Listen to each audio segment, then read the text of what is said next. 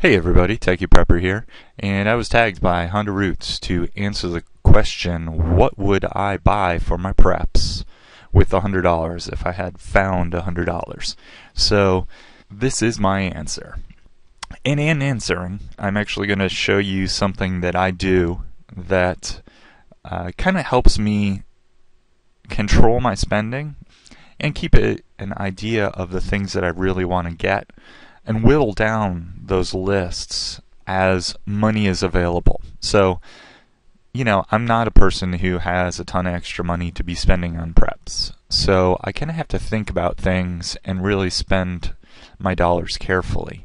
So anytime I'm watching a video on YouTube, or I'm reading a book or reading an article online, I usually have Amazon open in another tab. And what I'll do is search for the product that's mentioned, see what the price is, kind of think about if it's interesting to me. And if it is, I'll go ahead and add it to my wish list. So right now, this is just a little view of what my wish list looks like. Everything from the tactical case up here. This is something that I was watching one of Such's videos, and he had a weapon bug out kit. I thought that was interesting, so I added it here. Now, that doesn't mean I'm going to buy this item, right?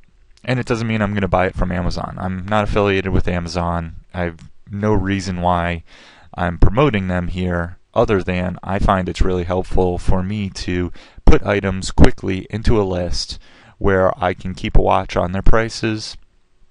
And as I have a little bit of money, I can allocate them to some of these items. So the idea of this question is, I just got $100. What am I going to do with it? Well, here's my answer. So I added up 8 items here from my wish list, and it comes to $98.53. I do use the Amazon Prime service, so I pay $75 a year, and I get free second day shipping on any of the items that I buy that obviously that qualify. And a lot of the items that are on Amazon do qualify for that. Again, this isn't a plug for Amazon, it's just what I do because I do find myself ordering from them so often and paying extra for second day shipping. So I said, hey, this is silly. I ought to just pay them the $75 up front and then have free second day shipping. So this month is my focus for prepping is on medical preps. And in fact, it's going to lead into next month too, because I didn't have enough funds within this month to get everything that I wanted. One of the things I'd like to add for my get home bag is this combat gauze. I do have Quick Blot currently. I have the powder or the granulated in a couple of my kits, but I want to add the combat gauze because it just seems like something that you kind of have two things in one, and you don't have to search around for the gauze and the Quick Blot. You just throw this on there. Next is Prestige Medical 4.5-inch iris scissors. This is for cutting gauze pads, cutting non-adherent pads, stuff like that, to fit the wound. The next item is needle holder, and I've purchased a few sutures, but I don't yet have any of these forceps type items. Scalpel handles and scalpels. That's pretty self-explanatory. I think that's something that's really important to have, especially in my large kit. The next item, water burn gel. Again, something that's great to have, and because they're individually packaged, they can go into a bunch of different kits. And then next we have the Nurse's Drug Guide.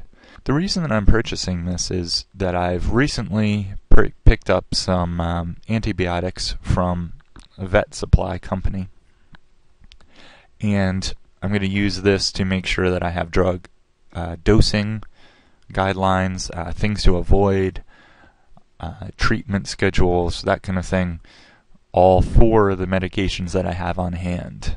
For example, Cipro, they recommend that you avoid vitamins while you're taking Cipro. that kind of knowledge I think is really important.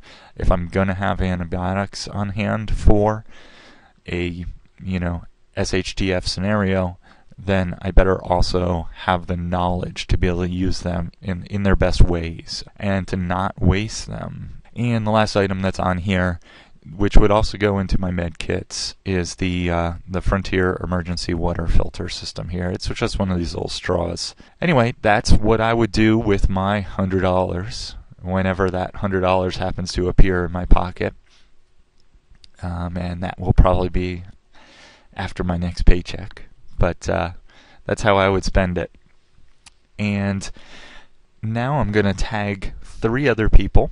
And I'm going to tag them because they all have kind of divergent points of view, all different ways of looking at prepping. And so I thought it'd be interesting to see what they would do with $100. So the people I'm going to tag are Katzcradul, TheHossUSMC, and PragmaticSurvival. I look forward to seeing your points of view on the $100 and what you're going to do, or what you would do if you found $100. Thanks.